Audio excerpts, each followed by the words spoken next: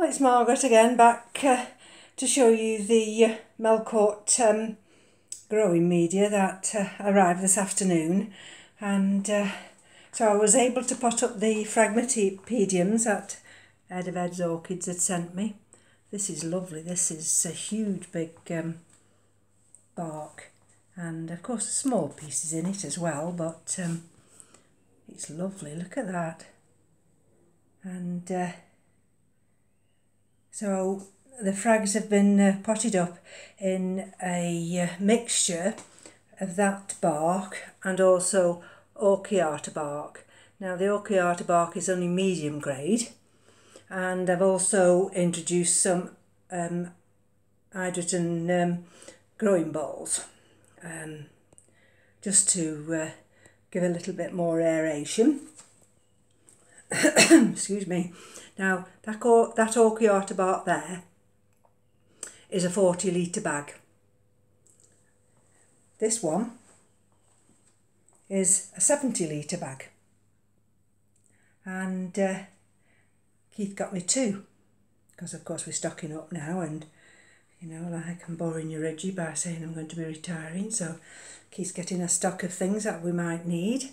And so those two there cost the same price as that one bag there.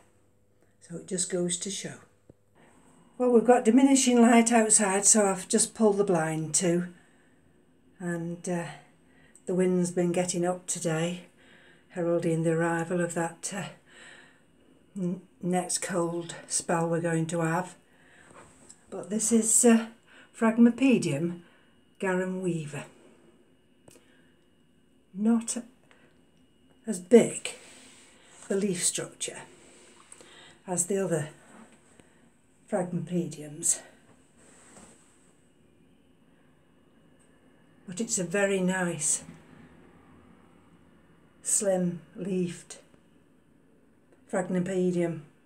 I have to say, Ed has some lovely phrags. He really has such sturdy specimens, and I do feel very blessed that I'm able to contact Ed and he sent me these lovely Phragmipediums.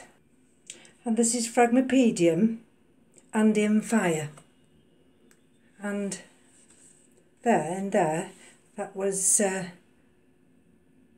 flower, but of course it's finished now, and I've got new growths appearing there. And so this is of course a flowering specimen, and whether the light will let me go down, because I'm only on my tablet at the moment, but this is a lovely large specimen, and I'm so grateful to Ed of M.E.s Orchids, because like I've explained before, when you find somebody who grows such excellent orchids, you know, you don't want to take a chance with other growers, and M.E.s Orchids are to the, well, I've never known orchids to come to such high standard. Oops, bear with me a minute.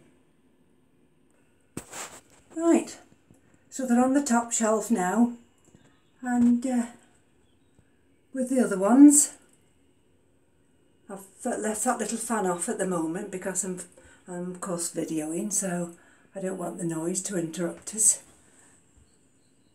And there's Andean Fire, absolutely gorgeous. So I'm really chuffed with today. I've managed to clear this room, clean all the shelving, made myself a lot more room, and I'm not saying that every orchid I've got in place at the moment will actually stay there, but I'm hoping I won't have to really move them about much. Just depends when we get the heat of the summer coming, whether I might just need to manoeuvre them round a little bit. And I've not been able to, I've been too busy to tell you the truth, to water the mounts today. But I don't think they're going to come to any harm. And there's the other phragmipediums. They're wanting to be watered now, so that one's grown. Look at the size of that one. And that's the one at the back there from Madeira. I'm just in the shadow now. So some rescue ones on the bottom there. And some rescue Phalaenopsis as well. I'll just pan round.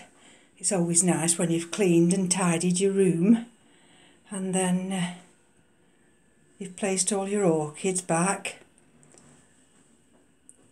I'm exhausted. Keith wonders when he's going to get something to eat, poor chappy, but I'll be downstairs soon and I shall be making tea. And of course when we pan up there, which I showed you earlier, that's the big bud developing there. And this little Chantilly pink, it looks purple now, doesn't it? But it isn't, it's pink.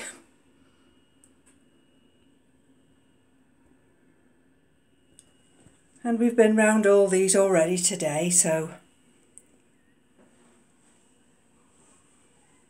I'll just finish on this nice little dendrobium here because she's such a cutie, and I'm glad you could join me today, and thank you so much, Ed. And from me to you, have a good evening and we'll speak again soon. Take care now. Bye-bye.